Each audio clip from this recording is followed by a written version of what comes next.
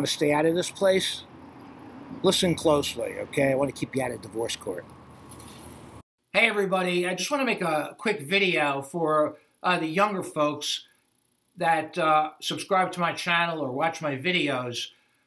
Too many times in an intake interview on a divorce case, the person will tell me that I married them because I thought that was the best I could do, and I wanted that commitment.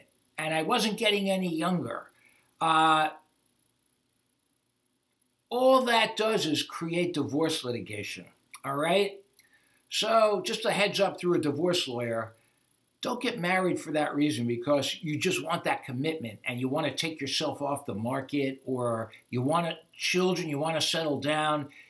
It's a recipe for disaster. I don't care if you're a man or a woman or heterosexual marriage, same-sex marriage, whatever.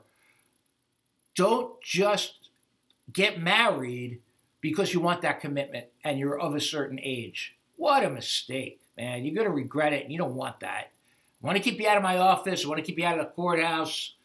Take your time, okay? If it happens, great, but don't just think that you should get married because you want that commitment.